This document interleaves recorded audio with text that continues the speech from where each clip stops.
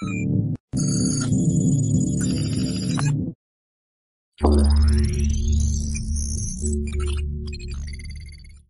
all, my name is Rahman and welcome back to my YouTube channel. Today in this video we are going to talk about big O notations, like what it is, how it works.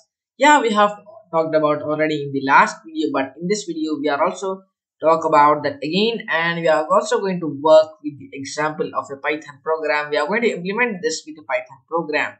So first of all guys, I wanted to talk about why I have brought the topic of big O notations. As I said in that in the last video, that while finding the time taken by an algorithm or finding the time complexity, we need the big O notations, right? So that's why I brought the topic of big O notations. Now first of all, let's talk about what is big O notations. Okay, if I talk about big O notation in a simple words, then big O notation is a way of describing the efficiency of an algorithm or a function. It's a mathematical notation used to represent the worst case scenario of an algorithm in the terms of the time complexity. Now it's going to show us the worst case scenario, but so there are a lot of terms such as time complexity, space complexity, etc. But here it's going to show the worst case scenario just in the terms of the time complexity, or how much time it takes for the algorithm to complete as the size of the input grows, right? In the simple terms, then big O notation tells us how fast an algorithm grows relative to the size of the input data, right? It's often used to compare the different algorithms and use the most efficient one for a particular problem. Now, as I have given the example of a man who helps you to count the numbers in an array, right? So if you didn't watch my last video of data structures and algorithms series, then please go there and watch that video and then check out this video, because in that video I have explained the big notations in very detail with examples. Now, for example, an algorithm with a time complexity of order of 1. Okay, for example, we have a time complexity. Okay, now, for example, an algorithm with a time complexity of order of 1 takes a constant amount of time to complete regardless of the size of the input data, right? An algorithm with a time complexity of order of n takes the time proportional to the size of the input data to complete. Right now here we have talked about the order of 1 and order of n. Now how would you make the order of n, right? How do you build that? Now we have a question, what is order of n? I'm going to explain that first of all. Now guys, the reason that we use the order of n in data structures or algorithms or in the big O notations is that, now for example I wanted to explain this with an example. Okay, for example, let's say that we have a Python program which is going to define a Python program which defines an array or which defines a function. So for example, let's create a variable, let's such as test. Okay, this is going to be such as test. So the function name is test. Now in the brackets I'm going to give it as an array, or I should give the array. Okay, now we have this one. Now what is the time taken? Now here with the function, what I'm going to do is I'm going to give the value of 100. I'm going to give the input data 100. It's going to be 100. Okay, now here how much time it's going to take for finding the time complexity for big notations, right? So it may take any time, so it's depending on our computer. Now here I don't know the estimate of my computer also, but here I'm going to just take it as the 0.30, something around that. 0.30 I can give here, but here we have used that.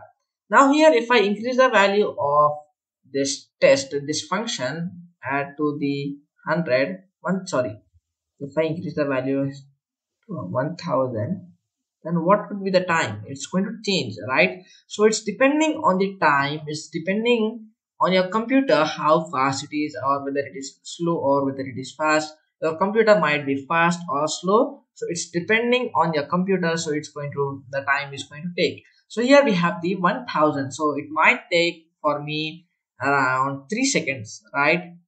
3 seconds, or it might take around 2 2.50 seconds, any time it would take to me. Let's give it as 2.50 seconds here also. seconds. Okay, now it might take, but here what should we do? Now for example, I have a laptop. Now I know that how much time it's going to take for my laptop if I know. Okay, but here if your computer is there, so there will be a lot of computers. If I go in some other computer, whether it's slow, whether it is fast, I can't find out that, right? So for that we are going to use here a mathematical. Okay, so here we are going to use a mathematical formula known as time. Okay, so the time is going to be, sorry, time is equal to a into n plus b. A into n plus b. So this is not x, this is the multiplication symbol. Wait, I'm going to keep it as this star. I'm going to give it as the star. Okay, so this is time complexity. This is not multiplication symbol. This is the not x. This is the multiplication symbol. So here we have a into n plus b. So we can find. So this is the formula that we are going to use. The reason that we are going to use here the time complexity, this formula, is because, like as I said you, a lot of people will be having different types of computers, whether it will be fast or whether they will be slow. So here that's why we are going to use this. So this formula, that's why we are going to call the order of n the big O notations, right? So here on the base of this formula we are going to call, that's why order of n, this is also called as the notation. So we will be talking about the big O theta or that kind of stuff later on. So here we have this one. Now I'm going to explain this with another example. Okay, now guys, as you can see here on the screen, that here we have a simple Python program which demonstrates the concept of big O notations. So from that time I explained about the order of n, like why it's used, and as I said to that, I'm going to explain the big O notations with a simple example in this video. So here this is what the example. So this program is going to calculate the sum of first n number of natural numbers.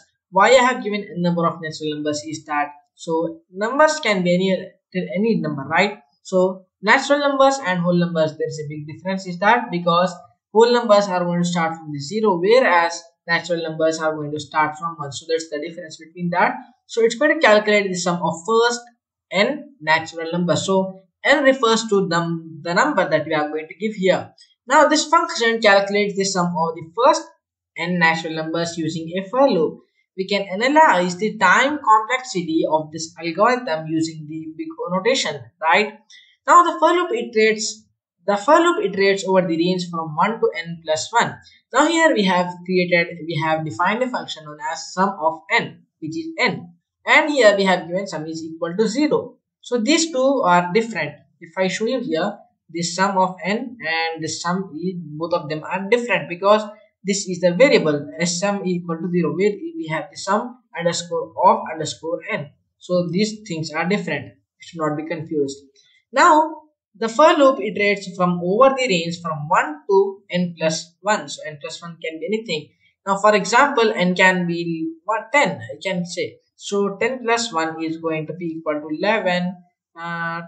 11 plus equal to, so the value of n is going to change every time, each and every time, right? So that's what the for loop. And the reason that I have used here the for loop, right? So the reason that I have used here for loop is for iterating. Now I can just give from 1 to n plus 1 can give, but what is the use? For example, let's say the value of n is 10 and we are going to add 10 plus 1 is going to be 11, right? So the value of n is going to be 11. What is the use of it? Every time we have to change its value. For example, we have the 11, then we have to give 11 plus 1. So each and every time the value should change. That's why here we have used here the for loop. Okay. Now which means that it's going to run a number of times. Therefore, the time complexity of this algorithm is going to be the order of n, right? Now when the algorithm is going to be order of n, which means the running time grows linearly with the size of the input data. So now here why we use the order of n in the data structures and algorithms? Because whenever the data changes, whenever the value changes, it should have to grow, right?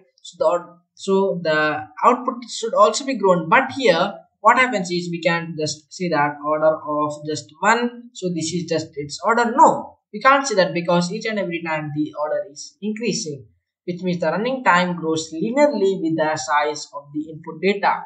Now, in other words, if we increase the value of n, the running time of the execution will increase proportionally. For example, as I have given the example, right, from 100 to 1000, it can change, right? Now, if I say that, for example, if n is going to be equal to 100, n is going to be equal to 100, the function will run 100 times, and if n is going to be equal to 1000 times, then the function will run 1000 times. The time complexity of this algorithm will be the same, which is going to be the order of n. Okay, that's why we give as order of n. We can't just say that order of 1, order of 2, anything like that, just order of n.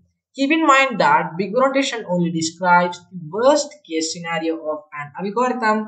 In this case, the worst case scenario is n when n is very large and the loop runs many times, because whenever the loop runs, then the value of n is going to change. So this is how we are going to define the big notations, as I have explained the big notations with this simple program.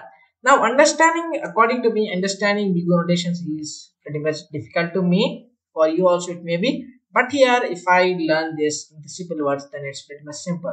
So this is all for this video, and thank you for watching this video. And again, don't forget to like, share and subscribe my video. I will see you all in another tutorial. Thanks for watching and goodbye.